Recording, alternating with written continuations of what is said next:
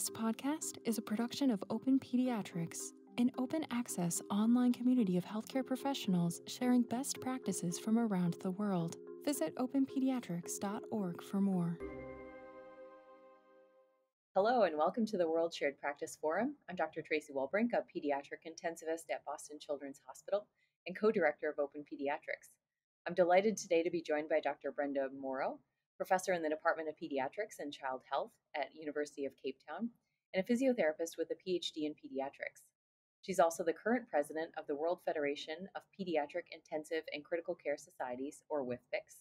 And Brenda is an active clinician scientist with special interests in interdisciplinary pediatric critical care practice and research, cardiopulmonary rehabilitation, palliative care, and medical ethics. In addition to being the current president of WFPICCS, she's also the president-elect of the Critical Care Society of Southern Africa, editor-in-chief of the Southern African Journal of Critical Care, senior associate editor for Pediatric Critical Care Medicine, and associate academic editor for PLOS One and Frontiers in Pediatrics Critical Care. Brenda, thank you so much for joining me today. Thank you so much for that kind introduction. Appreciate it. Absolutely. Well, I wonder if we could start out with a brief introduction about WFPICCS. What is it? How and why was it started? What are the goals of the organization? Sure, yeah. So WFPICCS is the World Federation of Pediatric Intensive and Critical Care Societies. And this is quite a remarkable organization, I feel. Obviously, it's quite very close to my heart. It was actually formally established in 1997, although the first world conferences in pediatric intensive and critical care actually happened earlier in the 1990s. But it was formally established in about 1997 in Paris, I believe. And this was really the result of combined vision of several intensivists in the field who really saw value in the need for global collaboration to try and improve the care and outcomes of critically ill and injured children. And really the interest there was getting people together from across the world, regardless of socio-geographic circumstances. And I like to use the African proverb coming from Africa: if you want to go fast, go alone. If you want to go far, go together, which I think is very apt for WFPICCS. It's really the benefit of getting societies together with a mutual interest in pediatric critical care, and the idea that one could really achieve much more in a global federation than individual organizations alone.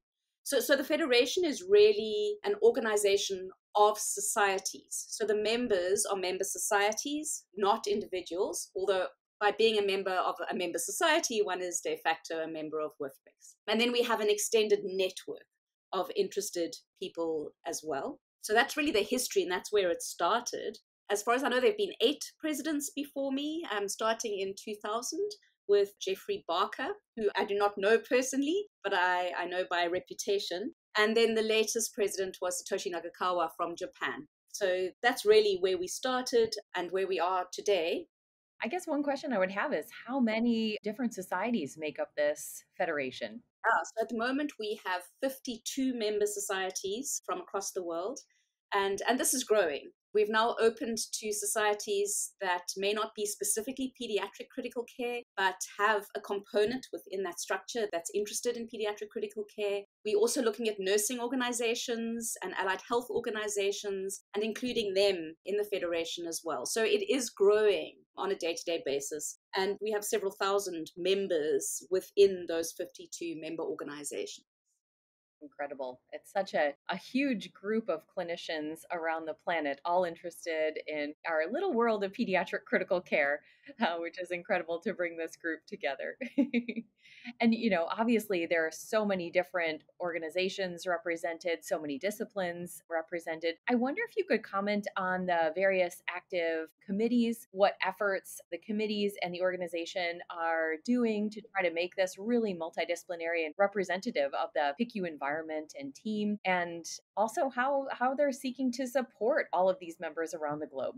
Thanks, Tracy. So I guess maybe I'm the embodiment of the multidisciplinary approach. You've heard that I am a physiotherapist by training, and so I am the first non-physician, in fact, to be president of this organization. And I think that's really reflective of the changing ethos within pediatric critical care across the world, and the recognition of the importance of all role players, professional role players in pediatric critical care. So I joined the board of directors as the African representative in 2018.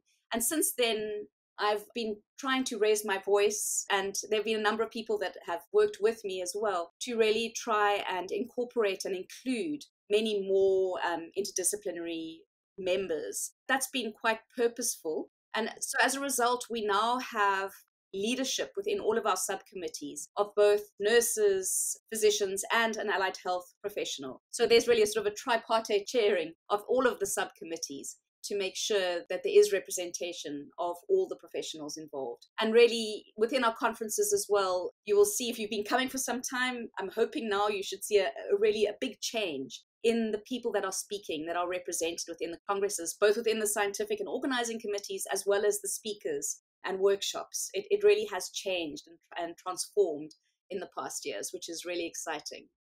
So within WFPICCS, we have a number of subcommittees and subgroups. So the Pediatric Sepsis Data Collab, the co-laboratory, is one of our member groups that's run by Tex Kassoon and Mark Anselmino. And that really is an international data sharing network. And that's also interdisciplinary. It involves healthcare workers, policymakers, advocacy partners, individual researchers, really collectively trying to address the incredibly high burden of sepsis worldwide. And that's a really exciting group that's really active and has a number of initiatives ongoing. We have the Education Committee, which you are co-chair of, so you can speak about that more than myself. And the Research Committee, which is led by Andreas Schibler at the moment, Donna Franklin, and Louise Marino, who's a dietitian from the UK. An advocacy group that's largely dedicated to promoting events within the pediatric critical care community, promoting World Pediatric Intensive Care Awareness Week and Intensive Care Awareness Days. And I said each of those committees have a specific mandate, but all of them speak to the mission and vision of WFPICCS, which are really trying to improve the care and outcomes of critically ill and injured children through all of these processes of education, research, and advocacy. That's really how we are working. We also, in terms of representativity, we have a board of directors, which has representatives, again, interprofessional representatives from all of the regions that we serve. There's Africa, Oceania, Latin America, North America, Europe, miss someone out, and Asia, sorry. So we have the board of directors, and then that is really overseen by the executive committee, which is president, past president, treasurer, and secretary. Well, that is fantastic. And, what I love about the committees that make up WFPICCS are that they are really seeking to represent not only the clinical and research element, which, is represented in a lot of organizations, but also thinking about those components that are maybe a little bit underrepresented, like advocacy, education, and really kind of highlighting the need to really bring these professions out in these areas of interest, because training is such an important and vital commitment, and advocacy as well to bringing the great efforts well known. So I think it's really exciting. The other group that's really important is specific allied health professionals subgroup, which has now been started in the last couple of years. I'm hoping it won't be necessary soon, once we have proper integration of allied health professions within the greater community. I'm hoping it won't be necessary to single us out like we're doing at the moment, but I think it has been necessary. And so that's been a specific advocacy project of mine, I guess, is to improve our voice within the greater community. Fantastic. And I wonder if you might speak a little bit more about that, because I think, you're bringing up such an important point that critical care is a team-based approach, and every single one of us plays a vital role in this team.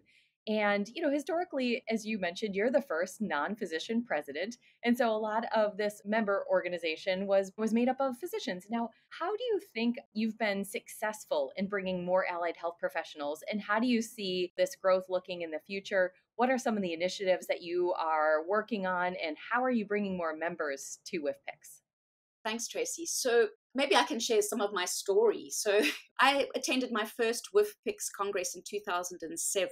And I was not really aware of the Federation at all before then. But sitting in a session and hearing two people speak, one from North America, one from Malawi, the one was speaking about cutting-edge ventilatory technology, and the other was speaking about their tools. They used apple boxes with normal light bulbs to heat the apple boxes to warm infants. But both these speakers were on the same platform standing next to each other. And I was completely blown away that the Federation could allow that and could build it up. But then I became aware through the days of the conference that actually I was the only non-nurse, non-physician speaking. And I was wondering why. It was a bit strange for me. I felt very, very isolated and quite alone in that. Very honored, of course, but quite alone. And at that meeting, another physiotherapist was in the audience and she came to speak to me. And we organized a very small round table at that meeting where we tried to speak to like-minded individuals and see if they felt that they had a space within the Federation or what that space could be. And we really started in 2007 looking at what that might look like. But it was really a handful of people. The next meeting was, I think, fairly similar. There was maybe 2 of us speaking. I've been lucky enough to attend every conference since 2007. And at each one, there's been a slightly bigger group of people. And we've been able to bring people together more. And for the last 4 congresses, we've specifically had workshops aimed at allied health professions in different areas, where we've tried to bring people in quite purposefully. And when I joined one of the scientific committees for Geneva, I believe, one of my personal aims was then to bring in more invited speakers and allied health speakers. Since then, I've been on scientific committees and have been pushing for interdisciplinary representation.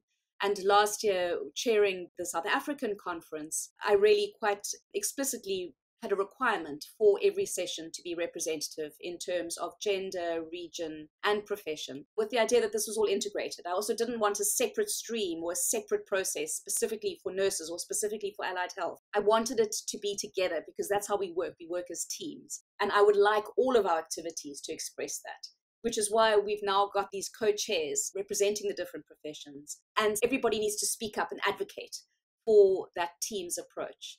And so I think we're really trying to lead by example in the way that we are really transforming the World Federation space and membership, and quite purposefully bringing in our membership. We have an extended network now of allied health professions, many of whom do not belong to pediatric critical care societies or critical care societies generally, because in their countries, they may not be recognized.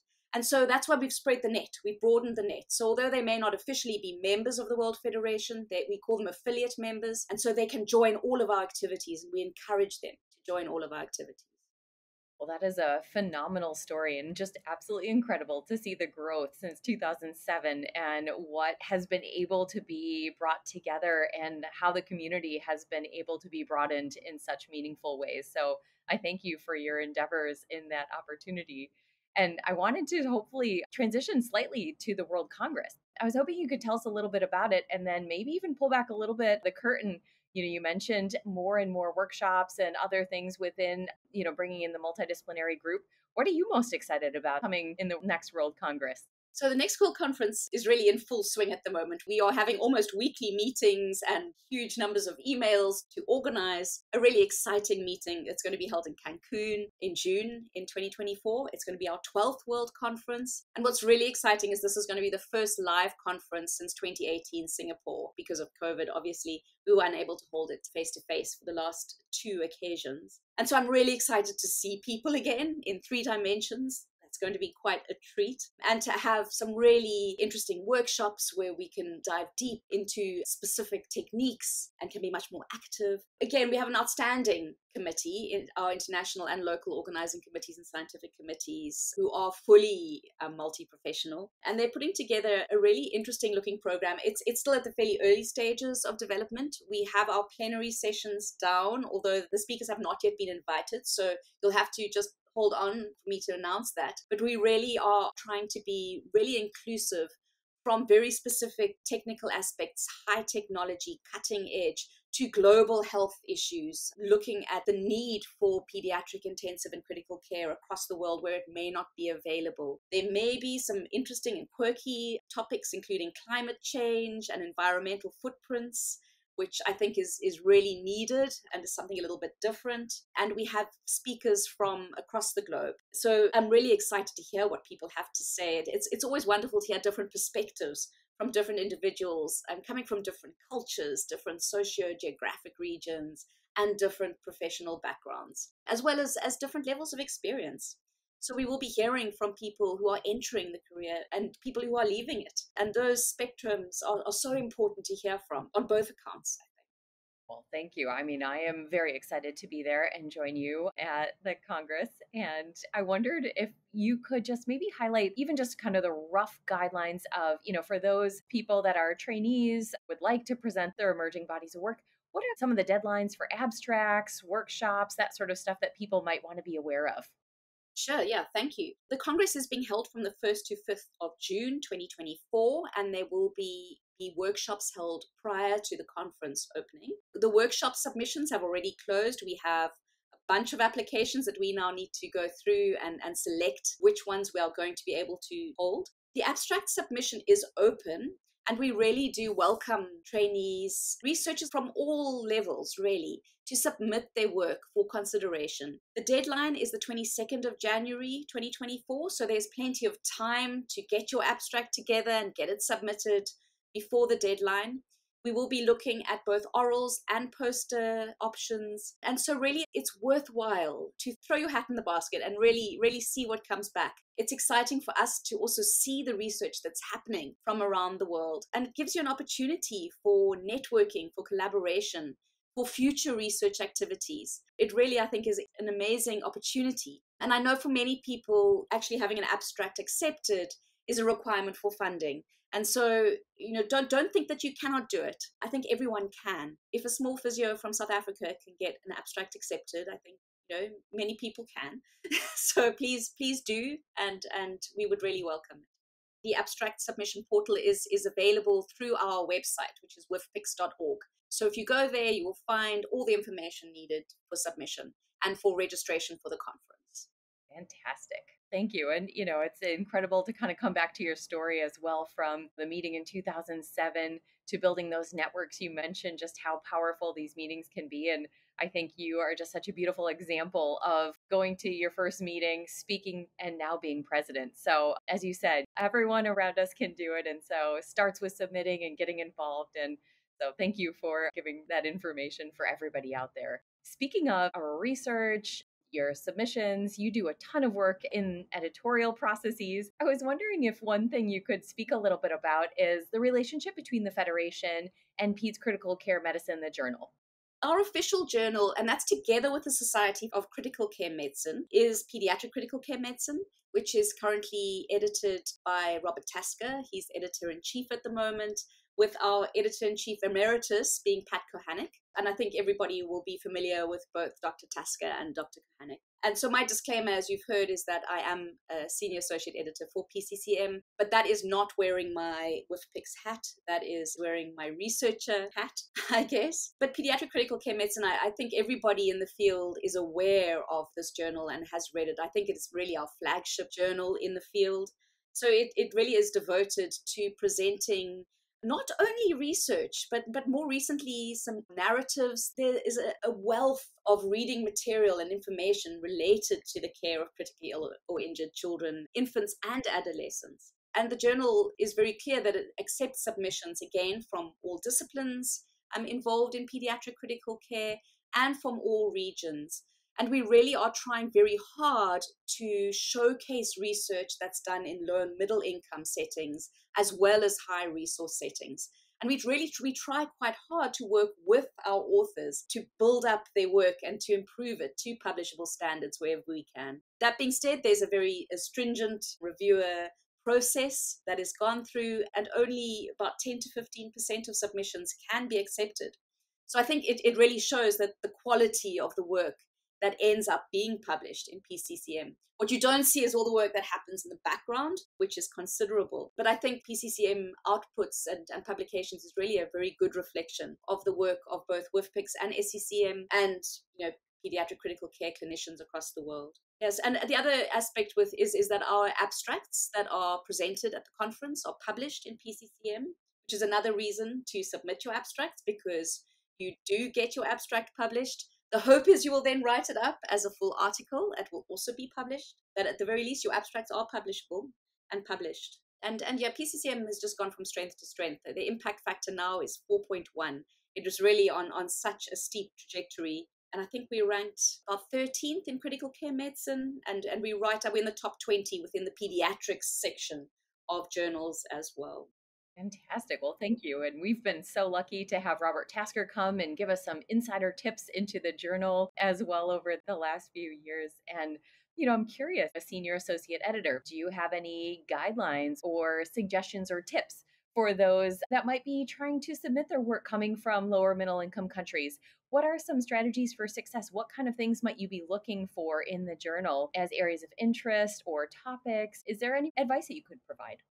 So I think the first thing is getting a mentor. Have a mentor really help you in writing up those articles.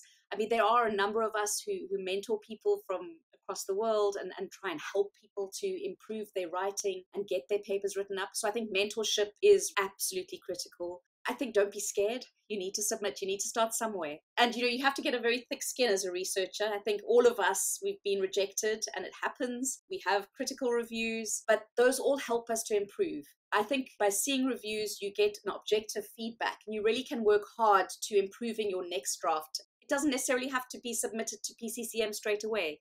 Start off by submitting to a local journal and get feedback there. It's a really good in to start somewhere. You don't have to jump straight into a really highly accredited journal. You can start smaller, start the process, build it up, but don't be scared to submit because there's valuable work that's being done. And really we wanting to support, we wanting to showcase this work. I think that we know that there's a huge gap. If you look at the publications, there is such a bias towards high income regions. And the need is so great in low middle income regions. We are wanting to see this work and we're wanting to showcase the work. So yes, I think doing the writing, getting the mentorship, submitting, getting the feedback. From my perspective, I think it's very valuable to be a reviewer, to accept reviews and do peer reviews, because you really get to critically assess the cutting edge research that's coming in. I find comparing my reviews to other people's reviews, that's how I learned. I was actually doing okay. I was actually reading this appropriately, or perhaps there were areas that I was missing. And you can build yourself up that way by seeing other people's reviews and getting that feedback. So I think it's learning by doing and really being courageous, being brave, and getting that work in, taking that first step. Those are incredible tips for being successful in your academic endeavors. And clearly, you've been incredibly successful in those and have already achieved such incredible things. In addition to the advice that you just gave us for writing up papers and submission, I wonder if you have any career advice that you might be willing to share with trainees or junior staff members, junior faculty from all disciplines. What ways might they work to enhance their career, not just in research, but just in profession as well? I mean, clearly, you're the president of WFPICCS. That is an unbelievable accomplishment. How can others follow in your footsteps? What would you advise them? So thanks, Tracy. I'm hoping that I've opened a path for people to see that it is possible. It is possible, I say, for a small physio from South Africa to step into a global leadership role, which I might add, I never expected. I'm not quite sure how this happened. But I think opening that path is important. I don't want people to follow my footsteps, though. I don't want people to follow in my footsteps. I want people to create their own path. I want them to see their own possibilities for developing their future and their careers in what interests them the most. I have interests everywhere. So I'm interested in research, in advocacy, in clinical practice. And it's quite difficult to follow all of them when you're trying to develop. People can choose a path and follow that path that is meaningful to them. I just want to challenge people not to feel that they have to stick within these boxes that have really been assigned to them, I guess. That they can break free, they can step out and move between the boxes, and they can really find their own unique path in moving forward. I really think there's huge value in collaborating. I think there's huge value in attending conferences like WFPICCS organizers, in meeting people from different parts of the world, in sharing experiences, learning from others, and having others learn from you, because all of our experiences really are valuable. So again, not being scared to let your voice be heard. Your experiences are meaningful, even if they come from a very, very different place to the rest of your audience. And just do it. Don't be afraid. Wonderful. I love those tips and strategies. I think you mentioned being brave, being passionate, being collaborative, getting your voice out there and finding that avenue and that pathway that's your own. And I am so excited to see what others will do with this advice that you're giving them. So thank you so much for all of these tips and strategies. And thank you also for speaking with us today. I think it's been just an honor to hear about your pathway in particular and about WFPICCS and all the different ways that it's incredibly supportive of its entire membership and how it's branding out and being even more diverse every year. That's growing. And I love your idea that hopefully at some point we won't need to have these allied health professional group called out because we will be so well integrated. And through your leadership, I think we are seeing sort of all of these coming together in a beautiful way. And very excited about the World Congress. Hope a lot of us out there can come together and see each other in person. And I will give you the last words here. Any last comments or suggestions for our audience? Thank you very much, Tracy. I really appreciate this invitation. And yes, I really just look forward to seeing all of my friends and colleagues at Cancun in 2024 in person and moving forward in pediatric critical care. Really, what we're just trying to do is improve things for our children across the world. And I'm hoping if I can have made a small difference there, then I will have been successful. Thank you again so much. It's been a pleasure to have you. See you soon. Great. Thank you. This has been a production of Open Pediatrics. You can find the resources and journal articles referenced in this podcast in the description. We have more podcasts like this one available everywhere you get your podcasts. Visit openpediatrics.org for more information.